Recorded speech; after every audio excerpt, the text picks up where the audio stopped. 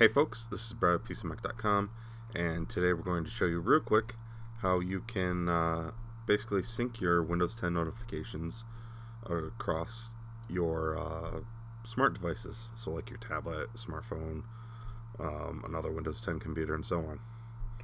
So basically, first of all, you need to be signed in to a Windows 10 account on all of those devices. You want to sync them across.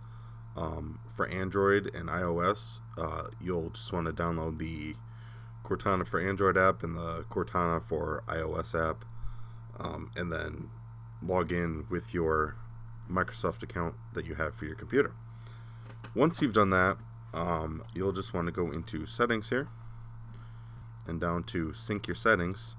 You'll want to make sure Sync Settings is on. And you also want to type in here, just type in Cortana and go to Cortana and search settings. Once you are at this little Cortana settings menu, basically all you have to do is turn on this slider here, set notifications and information between devices.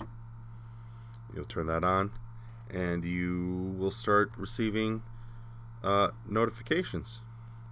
So if you get say a Twitter notification on your PC here in Action Center, that notification can also be seen on Cortana for Android or iOS, another Windows 10 device, your Windows 10 phone, and so on.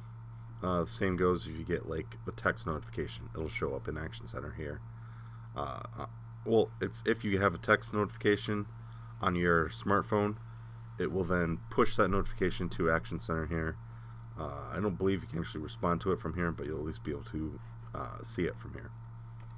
And yeah, that's all there is to it, folks. We've got a more detailed article in the description below, and also be sure to head on over to our YouTube page where we've got plenty of great tutorials, tips, tricks, reviews, and so on. And yeah, that's it. Once again, I've been Brad at PCMac.com, and until next time.